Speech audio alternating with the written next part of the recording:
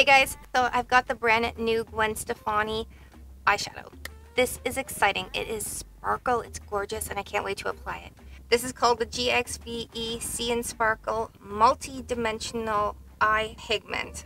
This also says it's a clean formula on the Sephora website, so I was like, okay, I've got to try this. This comes in 3 colors, a gold, a bronze, and a pink. So of course I picked up the pink because I'm obsessed, and we have to try this out.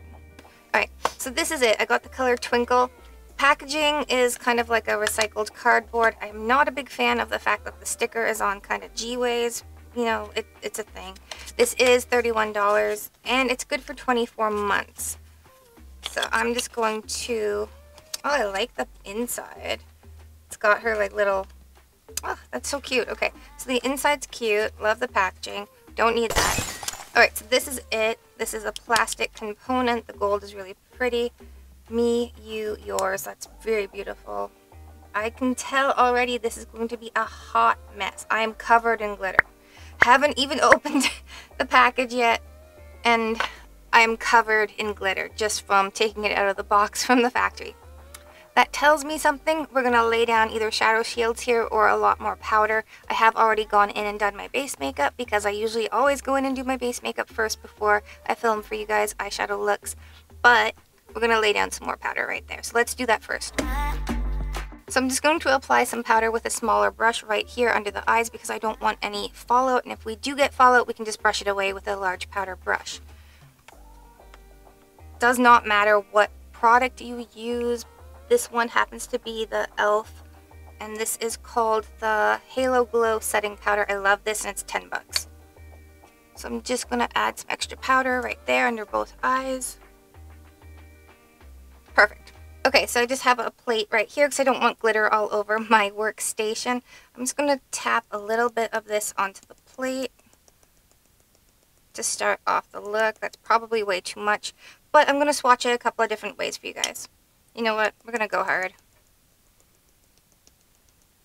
I'm just going to tap my finger. Oh, that's nice. That is nice. I'm going to swatch this for you guys. This is, again, a dry product. It's straight up glitter. If you guys remember the MAC pigments that was all the rage back in the 2000s, this is kind of what reminds me of that. But this color right here, that's nice. But again, I've got glitter surrounding everywhere.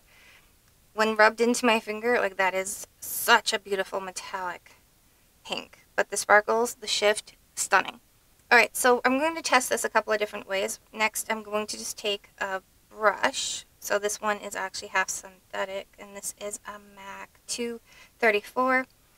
I'm just going to lay that down. I want to see how that's going to swatch if you use a brush. Okay, you get very little sparkle when you actually pick it up with a brush. You get enough sparkle, like that looks really stunning, but hands down, if you want that more intensity, go in with your finger. Now, another way you can apply this is actually by wetting it. So I'm going to use this makeup by Mario. This is the multiplier. This is basically formulated to go with his Master Metals palette. We're just going to take a little bit of this, and I'm going to take that same brush. I'm just going to wet my brush and pick up some of that pigment and make it kind of a wet formula, which is actually super hard to pick up with your brush. Wow, okay. Maybe I need a different brush. We're going to use that. Okay, let me go in with a different brush.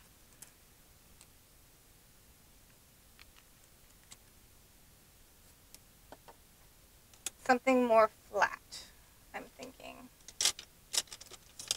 Alright, this one. And I'm just going to pick up some of that pigment. And there we go. She does say you can use this formula wet, and it'll turn it into a completely different product pretty much. And yeah, it does. This makes it even more metallic. I do find it needs a bit more of a blend. You do get some kind of heavier spots. You just kind of need to blend it out.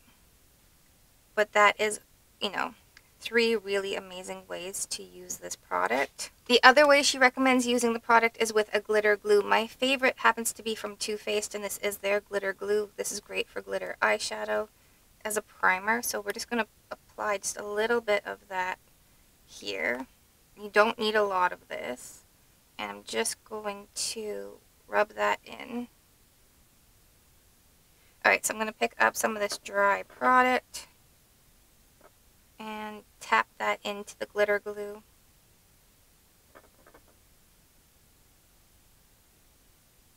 Alright, so that's pretty. And actually super metallic, almost more metallic, because I find this one here that I did with the wet, honestly, I feel like it's a little patchy compared to the glitter glue. So if you do want that extreme metallic look to the eye, go in with the glitter glue. Like that's pretty. Hopefully the camera is picking that up. So let me know in the comments down below which method you guys like the best. I'm curious. Okay. I have most of the glitter off and we're going to start this eye look. I'm going to dump a little bit more onto my clean plate. Again, this is just a plate. It's actually a really cute plate.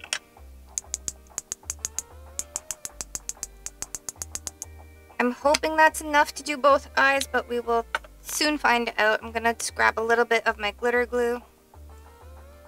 And I'm going to put a little bit of that on the plate. That's definitely more than enough. You need such a tiny amount to do one eye, like just a tiny, tiny, tiny amount. If you guys haven't used it, pick it up. The Sephora VIB sale is happening right now when this video launches.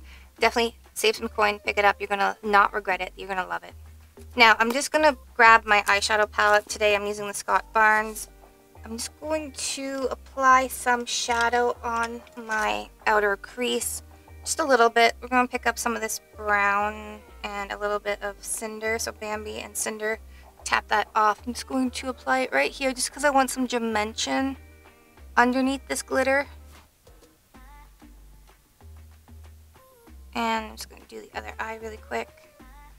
And then blend that out.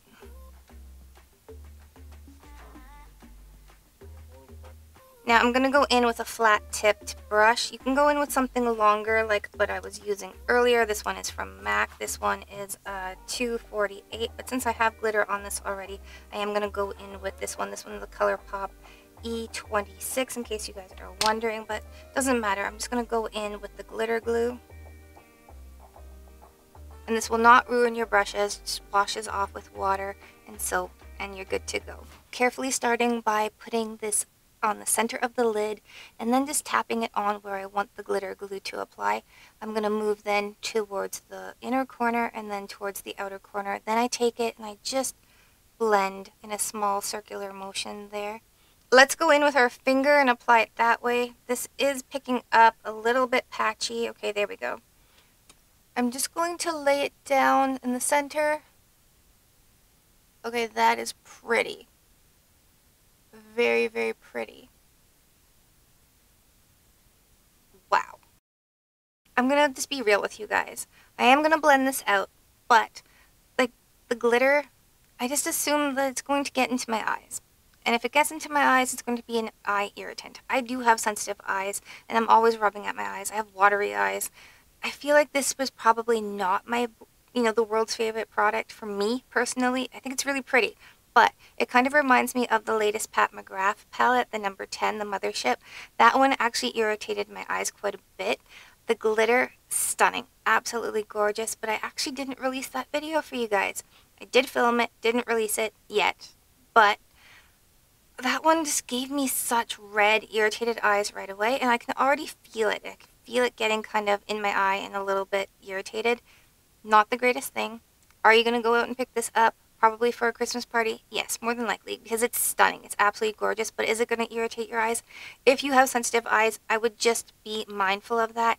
Test it out at least 24 hours before you actually go to wear it for your Christmas party. Make sure that you don't have watery, teary eyes, because you don't want that. It'll be a hot mess. Okay, so it blends out decently well. Trying to keep that glitter just in that area where I wanted it. So I do have like big chunks right here stuck in my lashes, which isn't great, but you can just take a spoolie and comb those out before you go in with your mascara. It's pretty, but I don't know. Let me do the other eye and I will be right back to show you guys the finished look.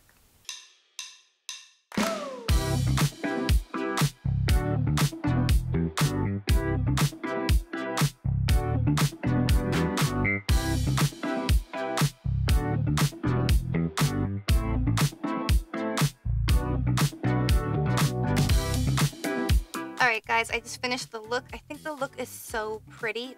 Is this the world's craziest, hardest to use, messiest product? Yes. So you can apply this over some lip gloss or lipstick. I do have on the Gucci lipstick right now, so I'm just going to tap into the pan here where I've got the product. It's going to take a little bit and... Okay, a little bit goes a long way. Holy crap. Okay.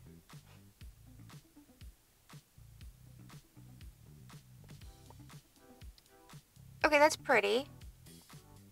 As you guys know, having the metallic lipstick right now is a very trendy thing going into the fall-winter season.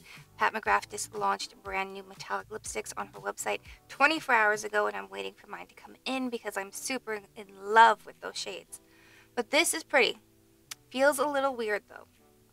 Like a little drying, like compared to the moisturizing lipstick that I had on. Instantly dried out my lips. But pretty. Alright, so those are the different options you can use with the product. Final thoughts. Do I love the product? No. I'm probably never going to use it again after this video. I think it's really, really pretty, and I'll keep it in my kit. Maybe I'll use it on the body at some point for a high fashion photo shoot. But for an everyday kind of glam makeup look, yes, super pretty, but super hard to use because it is messy. I'm not telling you guys not to get this, but if you do pick it up, expect a lot of mess. And honestly, if you're going to wear this to a nice holiday party, a New Year's thing, you're going to look stunning, like absolutely gorgeous. But definitely do a makeup trial because you're going to have to figure out which way applies best for you and how to blend it out. Make sure that you don't have glitter under your eyes. It's a whole process. So you know, know that, you know, it's going to take more than one try to get this looking amazing, but once you do, it is really, really stunning. And it is irritating my eyes. I'm going to be real with you guys. I can feel it, especially right there. It's catching onto my inner, like my inner eyeliner. I can feel it kind of pilling in my inner corners. So there's fallout. I'm not going to lie to you guys. If you do choose to use the dry method, know that you're going to have glitter all over your face all day long. But definitely, once you are done applying this, apply a really good setting spray, and I'm going to recommend one. It's actually a hack that I've been using for a while, and I would take the Patrick Star One Size On Till Dawn setting spray, my all-time favorite, love that setting spray, and also the Charlotte Tilbury Hollywood Flawless Filter. Spray on the On Till Dawn, then the Hollywood filter, and then that's going to leave your makeup looking amazing all throughout the night. So if this is a New Year's Eve look for you, that's going to keep it locked into place. If you guys want a really good glitter that's not going to give you the same amount of fallout, definitely I would pick up the Stila liquid glitters. They're amazing. I absolutely love them. Or the Danessa Myrix. So if you guys haven't seen the video, definitely check it out right there. That glitter is on point and no fallout. Love it. Alright guys, until next time, live, love, and lip gloss. Bye guys.